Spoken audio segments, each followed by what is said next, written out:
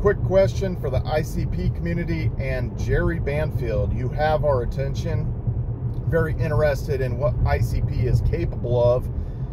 Interesting that you can store data on chain and websites, pictures, video, all that. Seems like it has a lot of promise. Very interested. So thank you for bringing out the content and putting it in front of us.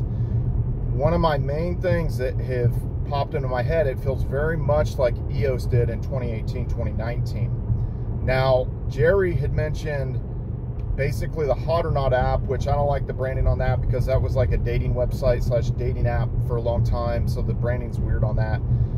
But essentially, Hot or Not is a TikTok clone on ICP. They're not supposedly storing the video on chain, but even despite that, I guess they ran into gas fee issues. Basically, it cost them $10,000 worth of resources. Developers, evidently, from my understanding, developers pay for resources on ICP versus the users paying for resources like we see on Ethereum or BNB or these other chains. Now, all the delegated proof of stake chains have kind of ran into this spamming issue. Obviously, Steem, Blur, Hive, DTube, they've all tried to mitigate this in different ways, shapes, or form. Try to create a walled garden. It's a little bit harder to create an account. And then you have to have a certain amount of resources to really kind of operate on there. Now, the EOS.io software around the 2019 timeframe ran into a lot of problems because people started saying, well, why don't we just harvest these resources? Let's bog down the chain and we'll quote unquote mine for this CPU and this RAM, which is the way they were, basically characterizing the resources on the EOS.io software. So, the chains have all tried to mitigate this in different ways,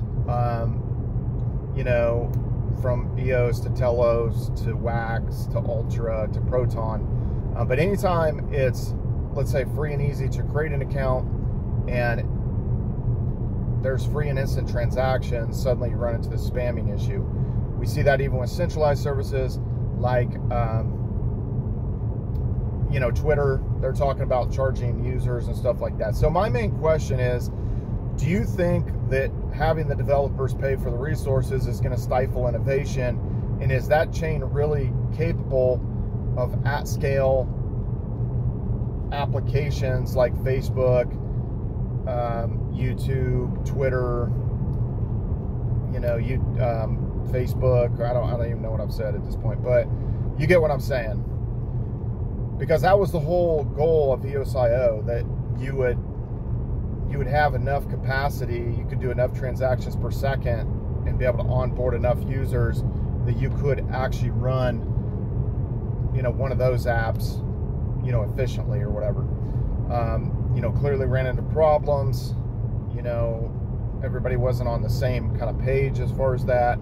And we can call them malicious actors, but they were trying to harvest resources. So I've got that question, and then the other thing is that if the data on there is $5 per gigabyte per year, what happens in a couple years if you're not paying to host it? I don't understand what happens to the data. It's already on chain. Wouldn't all that data and all those transactions be stored with the witness nodes or the block producers or whoever's processing the transactions, the miners, whatever you want to call them? Where would that data go if it was written on there a year or two ago? So those are a few questions that I have, and it's not to be negative. I think there's a lot of promise in ICP from what I've seen, and the community seems pretty strong. There was good reception to my last video that I did on ICP because Jerry Banfield had caught my attention. You have our attention, Jerry. So anyway. We're wondering this stuff, and we don't, obviously want a replay of some of the negative stuff that we saw with EOS.io. Very promising technology, but in practice, there became some resource issues. Also, let's say when these projects and stuff are launching, what do you think the reason is that they're not kind of listing on like CoinMarketCap or CoinGecko? It seems to be very, very internal. And to me, that kind of seems a little bit weird. Like, what would be the issue of, you know, integrating on centralized exchanges or getting more kind of eyeballs on some of these projects? So anyway, just a few questions. But anyway, if, you know, leave comments below or maybe make a video response or whatever, be much appreciated. And, you know, thanks for watching the video. Follow me on all social media at Brian Phobos, YouTube, Instagram, Steemit, Twitter, Hive, DTube, Blur. See you guys later.